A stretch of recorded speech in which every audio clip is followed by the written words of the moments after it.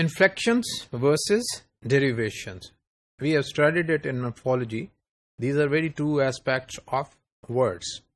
These are affixes, right? And they are added before and after a stem or a root. Inflections involves the formation of grammatical forms past tense, present, future, singular, plural, masculine, feminine, neuter, and so on of a single lexeme. So we add certain affixes to a single lexeme and get another word, a new word, and this affixes is called, this morpheme is called an inflection. So we have cat and cats. S is added and we get a new word, new lexeme, cats, right? So these are grammatically helpful affixes. They tell us the grammar of the word, right? But one thing is that they do not change the class of the grammatical category of the word. A noun remains a noun and a verb remains a verb, but not in case of a derivation.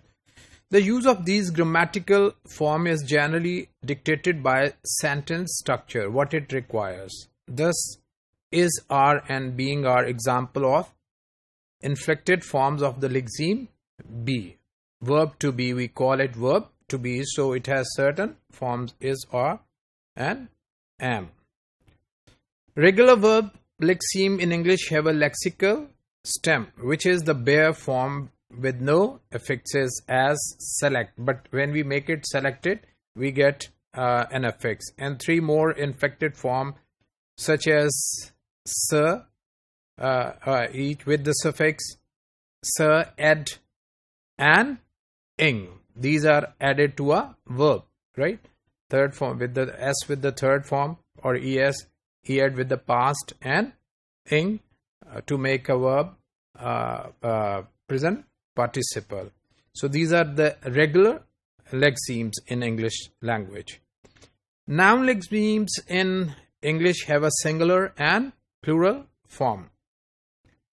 Adjectives, adverb, prepositions, and other parts of speech typically have only one form in English. We cannot make good, goods. It will change the class, right? Good is adjective, so it will remain adjective. Informative will remain informative, informatives no, right? Similarly, we do not give a plural form to adverbs and prepositions, right?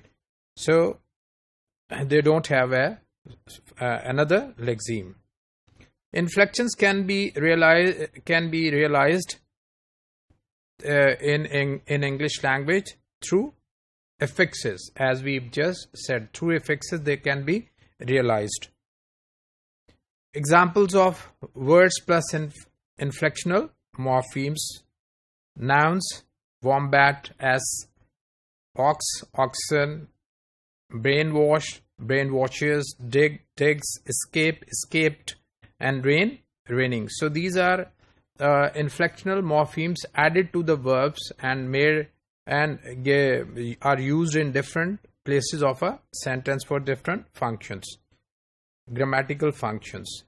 Derivational involves the creation of one lexeme from another. So when we add with teach, we get another word lexeme, which is teacher, and it's another form, and it is teach is a verb, and now it is become teacher is become a noun. So derivation generally change the class of the word, whereas inflection do not change the class of the word. Compounding is a special type of derivation since it involves the creation of one lexeme from two or more other lexeme. So we take hot and dog and make it a compound word. We take green and house and make a single word, greenhouse. And similarly, we keep on making compound words with the help of two lexemes, like bookshop, greenhouse. Derivation generally result in a change in lexical meaning or the lexical category of a particular words, while inflection does not. As I just said that when we add a derivational morpheme to a word, it changes the class of the word. Whereas when we change an inflectional morpheme to a word, it does not change the class of the word. Though in certain derivational cases, the class is not changed. So there are some examples of derivational affixes: noun to noun, New York and New Yorkies, fish and fisheries, Boston and Bostonian, auto and autobiography, voice and vice president, right? Verb to verb, untie, surface, resurface, pre-register, underestimate. So we have added derivational affixes and they have not changed. Adjective to adjective, grey, greyish, immoral, subhuman, human, and ill, illegible. Noun to adjective, hawk, hawkish, poison, poisonous, soul, soulful, iron, iron-like. Verbs to verbs, acquit, acquittal, dig, digger. Adjectives to adverb, sad, sadly, efficient, and efficiently. So we can see that with derivational morphemes, we sometimes change the class and we sometimes do not change the class. The class remains the same. So these are some types of the verb: inflection and derivation. These are affixes which are added to words and they play some grammatical role to the words, right? In some cases, they give us the meaning of a word, and in other cases, they change the class of the word. Inflectional morphemes do not change the class of the word, whereas derivational morpheme, in most of the cases, change the classes of the words. So these are something about words.